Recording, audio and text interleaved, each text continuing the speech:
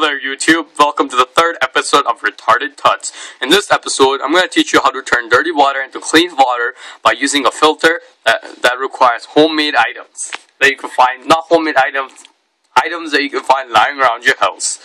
So, thanks to you guys subscribing and consistently watching my videos, I can now afford a handy dandy assistant who will help me display the items.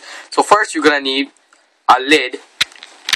It doesn't matter what size, as long as it fits the pitcher. The pitcher doesn't matter what size, as long as it fits the lid. Now what you're gonna also need is a clean filter and this bottom white thingy, the other white thingy, yep, that thingy.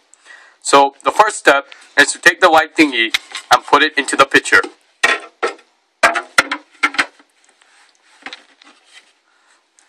Now the second step is to put the filter into the pitcher. Now, last step, just put the lid on top.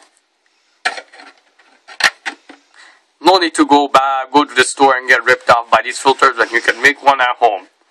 And this water, as you can see, let me explain it. The water will go in here through the filter and you will get clean, drinkable water. Over here, this is optional. I've gotten a sticker to replace my filter.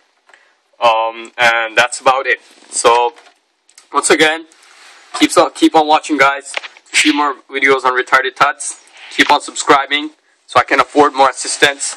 And this is drinkable water, and that's about it. And bye bye. Thank you for watching.